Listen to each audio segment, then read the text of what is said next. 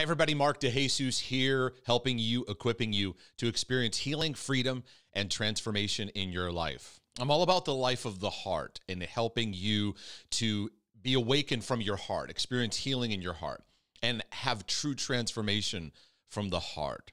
And in this series, what I want to do is I want to give a couple video episodes on the subject of spiritual blocks to the life of your heart, because I spend a lot of time focusing on your heart. A lot of times we can focus on the mind or focus on knowledge and understanding, which is great, fantastic. But when we get to the heart, we get to the core of who you are. We get to the center, the seat, the seat of your spiritual life, the seat where everything flows out of it. Proverbs tells us, watch over, keep, guard your heart, because out of it flow the issues of your life. We get to your heart, we get to the root system of your life. And so I'm going to do a series on spiritual blocks to the life of your heart. These are areas that infect your root system. They can often be subtle. They can often work in ways that sneak in. And I want you to allow this series to just be something where you can, in a healthy way, examine yourself. Not in a condemning way, not in a shame way, but in a sobriety. I love the biblical word sobriety because it's not just speaking about not being drunk. It has a meaning to it of being alert. You're not being paranoid. You're not being afraid. You're not condemned. You're just awake, alert to your senses. You're alert to what's going on in your life. You're alert to what's happening in your family, in your world. And so these are some areas that I think we need to be aware of in our root system. When I speak of the heart, I'm talking about your root system, the root areas of everything that influence everything in your life. And that's what God's really after. When he gets there, then you're going to have a real relationship with him. But you must know, the thief comes to steal, kill, and destroy, and infect the life of your heart and create toxic areas in your root system. Because if those areas get infected, then it will manifest in many, many different areas of your life. And so the first one that I want to get to is unbelief. And I think it needs to be addressed up front, because it's one, when you look at the root system of all the problems and all the battles and all the things that you face and struggle with, unbelief is a theme in everything. If you want to go, hey, I want to get to the root problem in my life, somewhere there, it is empowered by unbelief. There is a area there that has been, belief has been infected, faith has been infected, and now there's an unbelief that has settled in, and it's now causing a toxicity, a block, a limitation. So if you look at all your fear issues, your brokenness issues, or rejection issues, or heaviness, despair, all those areas, somewhere in there's an unbelief that wants to be at work to keep you in those places. And so what you have to understand is when you look at the things you battle, you have to ask yourself the question, where is unbelief infecting this area? So you say, well, what is unbelief? There's a lot of different ways we could define unbelief. We'll first look at belief. What is belief? Well, it empowers our ability to walk in faith, because it's a confidence, it's a trust, it's a reliance. And so each of those words get challenged in our walk. They get challenged in our journey, our confidence, our trust, having a confidence in or reliance on. That builds our sense of faith. And anyone who's walked with God in any amount of time, those areas of confidence, trust, reliance, those things really get attacked in your life. And so when it comes to unbelief, if I was to define unbelief simply, because I'm all about simple and practical, unbelief has a lot to do with the inability to be convinced, persuaded, or to have confidence in something, in how God thinks and how he works. It's an inability to be convinced in how God thinks and how he works. And so when we have belief, there's a confidence, there's a reliance. When unbelief is there, there's a sense where we lose that that confidence, that childlike faith, that childlike trust. And I find in my journey, I don't know how you feel about this, but this is what I've seen, is that a lot of us start off at the gate, stepping out and believing and having a great sense of optimism, right? You go and get married or you believe in Christ, you step out into your journey, and there's a great sense of expectation. And then you get hit in areas. Then you get hit in relationships. And you get hit in certain expectations you had that didn't work out. And it's like, now what?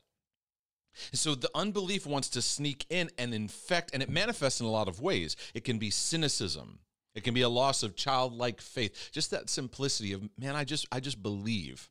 There becomes a loss of optimism. You're just not as optimistic. The Bible talks about hope deferred, making the heart sick, right? That sense of like, I don't know. Fearful projections become more of a dominant theme. Negativity, a sense of reactionary doubt that constantly comes in. And then we slowly develop our own sense of safety, right? What does it mean to be safe? What does it mean to have our sense of control? So now we kind of begin to create a fortress. But really what we're doing is we're surrounding ourselves with self-protection, because when you believe, you have to put yourself out there. You've got to trust. You've got to put your faith in God and believe in who he is. And here's the key, his involvement in your life. Unbelief seeks to put a limitation on your thinking of God's involvement personally in your life and how he's at work. So what gives unbelief power is our desire and need for certainty. Right? We want to just have a sense of certainty of what's going on, what's happening. We want evidence. We want to move in a way of what we think we can handle. We have expectations. We have a great sense of control. In fact, many of us operate out of our woundedness and brokenness with a high level sense of control. If you say, well, that person's really controlling. If you see someone who's very controlling, their control shows the level of brokenness they're operating out of, because it gives them a sense of certainty, right? Because underneath unbelief are broken places, disappointments, hurts, areas of rejection, areas of pain. And I got to tell you, in this day now more than ever, we're in a constant battle where the temptation is to not believe and not stretch yourself. Now, my role here is not to try to analyze your theology. There's many different streams of believers that listen to my resources or teachings. I'm not talking about what specifically your theology of belief of what God can do and not do. Then we get all of these arguments, right? What I am getting at is, do you get to a place where you're no longer stretched in your belief system? Because many times what we do in our disappointments and what we see is we pull back and we just don't believe for the impossible anymore. And so our belief muscles get worn out. They get, in some cases, torn down. And we lose that sense of expectation. We lose that childlike faith. That's why Jesus took a little child and said, unless you come to me like this child, you're not going to enter the kingdom of heaven. And how many of us start off the journey with that childlike expectation, arms open, and then over the years, our arms start to come in, and next thing you know, they're folded, we're guarded, we're walled up. We don't have that innocent expectation anymore. And then people start to say, where's God? Where is he in this? Where's his involvement? And so the unbelief destroys your hope. Hope is your spiritual vision. It's how you see. Every day when you wake up and you face your day, you operate out of the hope you live in. What is the hope? It's what you see. It's where you headed. What's God's involvement? What's the picture? Hope is like a picture, your divine perspective. And when unbelief infects it, you don't need much hope. You're just doing whatever you can get by in the day.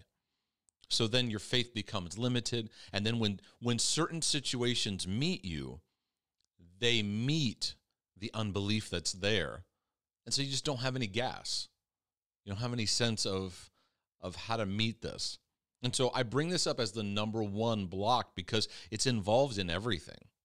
And it's especially involved in your disappointments. And I want to urge you and really exhort you. In one of the biggest things I have noticed in my life and my family's life and people I've helped in churches and believers I've interacted with, one of the biggest things that takes out believers from their overcoming posture is deep, deep disappointment. And how we handle disappointment is going to be very key in the days and years ahead of us. The season we live in is disappointment is wanting to take people out because they are often sudden. There are times that things come to you that you never expected. There are certain expectations. Disappointment often hits us hard when we expected God to show up for us in a certain way, and it didn't seem to happen. And so what we're tempted to do in a sense of control is develop the narrative of what we think happened, what God did, didn't do, the reasons why, and we create a whole narrative surrounding a situation. And a lot of times we just don't know. In disappointments, the truth is we just don't know the full picture of what happened, of what was going on, of what was really happening in the spiritual arena. We just don't know, but our sense of brokenness needs certainty, right? So in the sense of a need for certainty, we need answers, we need theories, we need perspectives, and in that, we develop agreements. And they become these statements, maybe God doesn't do such and such, or God doesn't, and now out of that broken place, you have some evidence. You have some evidence that are in the physical arena of some things you can latch onto. The problem is that is not the situation. The problem is that unbelief is coming in to infect you from being able to believe in what's possible. And so whenever we see unbelief, you struggle with unbelief, I struggle with unbelief, we all do, to different degrees and different levels. Underneath the unbelief is a disappointment, is a hurt, is a place of woundedness. And it's actually a place that God needs to heal. That's why I am so passionate about helping people to experience what? What do I say all the time? Healing, freedom, and transformation. Because we all need healing in areas of our hearts. And if you don't think you need it, then you need to reassess. Because when I speak of healing, I'm talking about God's nature having an impact on an area of your life that's not been touched by his character and who he is. Because if we don't allow God to do this work, that unbelief grows, and it'll grow slowly, but it'll infect our root system before we know it. We're just in a life that we can control now. And now we don't need God. And this is a very, very big problem in modern civilization, because now we start to develop a real man-centered life. Like when we look at certain people's lives, they can even say they're believers. It doesn't even appear they need God. By the demonstration of their life, it doesn't even look like they need his involvement in their life, because their day is filled with what they can control, what they do, and there isn't that sense of trust and dependency anymore. No more stretching, because it's just too painful. It's just too painful, and the modern church doesn't know how to deal with pain. We've become very weak in our spiritual heart muscles. It's become too much, so we numb out, we check out, and we just deal with what we can control and live life out of that. And so I want to share with you a passage from Mark 11, because this is very challenging. Jesus said to them, "Have faith in God." The disciples were just amazed at what they were seeing him do. And he said, "I say to you, whoever says to this mountain, 'Be removed and be cast into the sea,' and does not doubt in his heart, but believes those things he says will be done, he will have whatever he says. Therefore I say to you, whatever things you ask when you pray, believe that you receive them, and you will have them." I find that when we look at a passage of scripture like this, we do a lot of explaining around it. It's like, well, it says this. And a lot of times Jesus said these point blank statements because at the end of the day, we need to develop our sense of belief, of being convinced in God's ability to be involved in the very moment that we're in right now. And your life, the war that you're in, is all seeking to every day just chip away at the confidence of God's direct involvement in your life. And Jesus makes a simple statement. Sometimes we look at this like, well, believe, but sometimes you got to. He's saying, man, you can look at a mountain. You can look at that situation. You can look at circumstance. And you say, yeah, I did that. I did that. And this happened. And it didn't work out. There's the disappointment. And so many times what we don't realize is belief is a muscle. Faith is a muscle that we're developing. And it's not about, well, that didn't happen because you didn't have enough faith. I urge you to preserve your hope and preserve your belief is to don't make black and white blanket statements about disappointments of the past. We got to leave room for mystery because we're all in a growing journey. The Bible says we see through a glass dimly, that even though we have the glory of Christ within us, there's still so many aspects of the journey that are foggy. And so what that is meant to lead us to do is to allow God to become a deeper place in our lives where we learn to connect him. We want the formula. Well, I did this, this, and this, and this didn't happen. And really, those moments of disappointment are a call for us to go deeper in our relationship, face our pain, allow God to heal us, to strengthen us. And so in Luke's gospel, Jesus said this statement. He said, if they do not listen to Moses and the prophets, they will not be persuaded, even if someone rises from the dead. I hear believers say this all the time. They say, well, man, it would really help me if God would just appear to me, if I had an angel come to me, or if I had a message or a confirmation, or and it's interesting because the children of Israel, of all people, they had the greatest levels of confirmation, and huge miracles happen over and over. And what do you see in their journey? You see constant unbelief. An absolute miracle happened, and the very next day, they're already in unbelief. So oftentimes in our disappointment, we need God to show us something to get us back into the game. And he's saying, listen, if they're not going to listen to Moses and the prophets, there is an inability to be persuaded within them that even if someone rises from the dead, you're going to go, well, that person wasn't even dead after, maybe it was because the doctors there's just a cynicism that will swell within you. The Hebrew writer warns us of this. A lot of the instructions in Hebrews are really good last days warnings for overcomers. He says in Hebrews 3:12, beware, brethren, lest there be in any of you an evil heart of unbelief. He calls unbelief evil. And if we say, if we were in our journey and we go, yeah, I'm struggling with this area of unbelief, you say, well, that's evil. We'd go, oh, no, I'm not evil. I don't have evil in me. This is, I'm just struggling. And I get it. I've said that too. I wouldn't consider it evil, but the scriptures say here that unbelief, it by nature cultivates an evil heart in your life. To do what? To cause you to depart from the living God. Now, just think about that for a second. When we're talking about unbelief's work, what's it wanting to do? Create a sense of distance between you and God. You ever get when you were a kid and your parents disappoint you and you'd go in your room and you would just kind of give them the silent treatment and you don't want to talk to them because you're mad at them? We do that with God a lot, right? Because we're disappointed, we're experiencing heartache. And so the goal of the enemy is not that God's leaving us.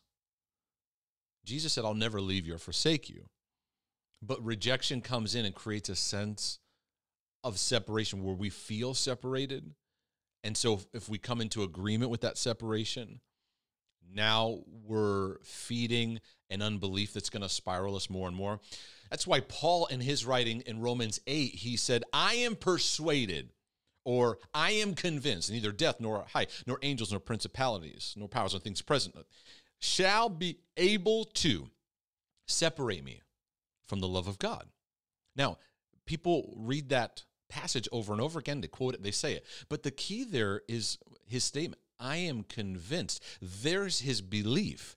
Paul had to come to a place in all his battles and all his journeys, all his disappointments, his shipwrecks, his losses, his struggles, the thorns, the stoning, all that stuff. He had to come to a personal conviction.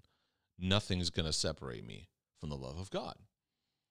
Your broken experiences will become real estate that the enemy wants to use to create a sense of separation, to inflame unbelief so that you don't thrive in that connection with Father God. So there's some things here that he's saying. Number one is beware. Just beware that unbelief doesn't seep in. And whatever you're going through, oh, my finances, oh, this thing relationally, or this struggle I'm going through, it's okay. It's okay. You're going through a struggle because we're all in a journey. But just be aware, be alert, be sober, that the unbelief doesn't take over. And he says, but this is key, and this is what you need. Exhort one another daily while it is called today. That's why we need to get around people that add life. And more believers that struggle with their unbelief, what's one of the things that they battle? They start to withdraw. They start to withdraw relationally. They stop connecting and being around others that sharpen them.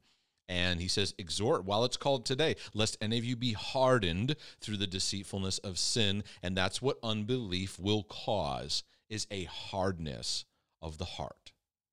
Just not as open, just not as tender anymore. So if you're in a situation where you say, you know what, Mark, I recognize I've got unbelief. What are some things to help? There's some encouragements I want to do to help unblock this and unclog this. Just 3 simple things, because I like to give insight, but I also like to be practical. I think that you need to today, if you say, I got some unbelief, I want to work on it.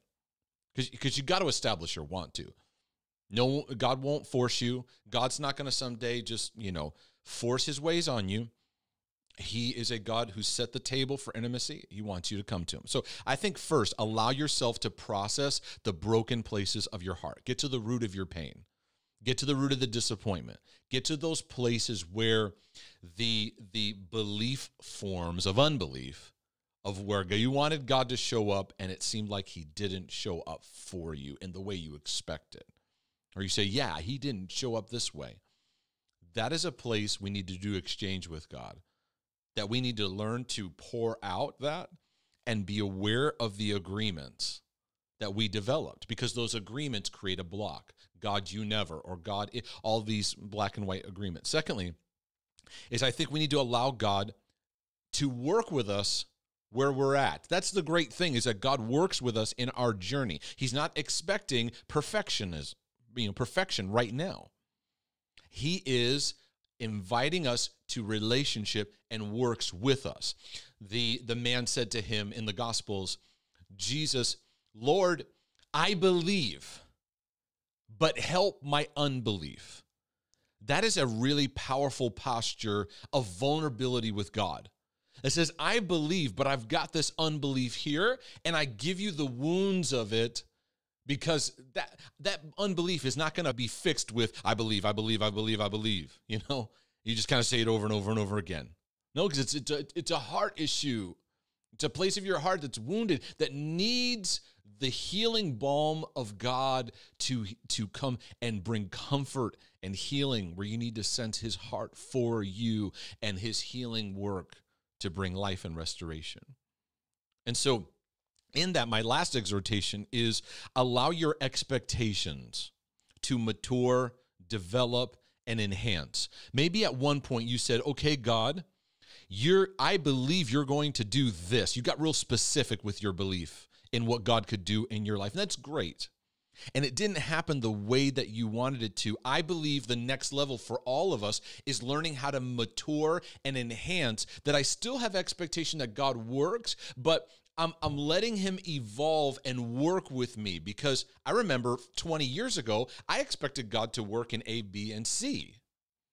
And then as I went through stuff and went through the trials, then I learned to get that enhanced What does it look like for your belief to be enhanced and matured in certain ways? Not that you still have the childlike belief, but yet your sense of expectation of God, you're giving room for what that looks like to develop. What does it look like now in my life and journey? Where you're guarding your hope, where you're watching over your hope. Maybe you need to recover your hope. But I pray today that out of this video, God will meet you where you're at and begin to deal with the underlying root system that could be allowing unbelief to form, and that you'd allow God to have a deeper work to invade those places in a powerful way, and you'd be strengthened. And out of that, you'd be able to encourage the brethren. Jesus said this statement to Peter. He said, hey, buddy, Satan is going to come and he's going to sift you. He is going to come at you with everything he's got, and he's going to sift you. There's going to be stuff that he comes at you with, and it's going to like really, really wear away at you. And what it's going to do, he wants to steal, kill, and destroy. But what God's going to do is filter out some stuff and bring out the beauty of who I know that you are. And he said, when you go through it, I pray your faith is strengthened. Jesus didn't say, I pray that you'll be rescued from all your problems. He's saying, I pray your faith will be strengthened. And when you've recovered, when you have like broken through, go back and encourage the others. And I pray that out of your story of what you've been through, you're going to be an encouragement to others. So I pray this is encouragement to your life. If this stuff is helpful in any way, go to markdejesus.com. Would you click on the donate button and support the work that we're doing? We're so grateful that these resources can be supported by people who just want to see others healed, freed, and transformed. And it's a blessing to be an encouragement to your life. Be loved, live healed, live free. Talk to you soon.